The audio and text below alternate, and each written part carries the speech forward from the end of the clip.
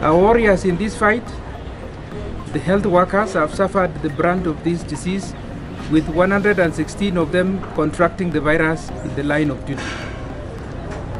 Ladies and gentlemen, my government has put in place measures to ensure that this vaccine gets to all the corners of our county.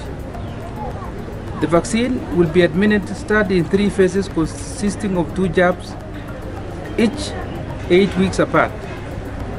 The first phase will feature healthcare workers both in private and public facilities and other essential workers like teachers and our security officers. The second phase will feature residents above 50, with special preference being given to those with underlying medical conditions such as diabetes and hypertension.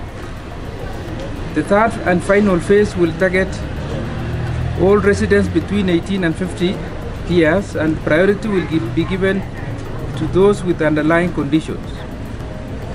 We have trained several vaccinators who will lead the first phase of the vaccination exercise in the 16 identified cold room equipped health centers.